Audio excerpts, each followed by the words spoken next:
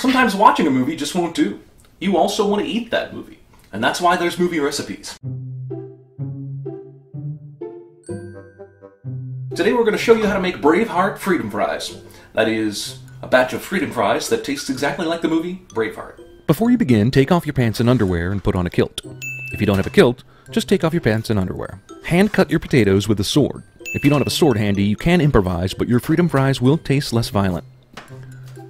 Line your pan with aluminum foil and then cover it with green sugar topping to simulate a grassy battlefield. Place one half of the chips on one side of the pan and one half of the chips on the other side of the pan, leaving a large field of aluminum foil and green in between both sets of chips. Make sure you designate one side as English chips and one side as Scottish chips. Place 11 tater tots in the center like so. Apply blue dye on the top tot. Now get a bottle of Johnny Walker Red and pour it all over the Scottish side. Don't worry that Johnny Walker didn't exist until the 1800s. Historical accuracy is not a concern. Now pour an entire bottle of Evil, or vinegar, on the English side. Be sure to let that marinate for about 3 hours. Cook the chips and tots in an oven at 20 degrees for 15 minutes. Now stir the chips and tots around and apply liberal amounts of ketchup everywhere you can, except for the tots, of course. Once the stirring is done, throw all your chips with ketchup onto the cold, hard ground, where they'll stay.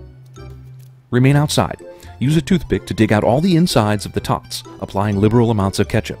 Now cut the blue tot from the rest of the other tots with an axe, screaming freedom to add flavor.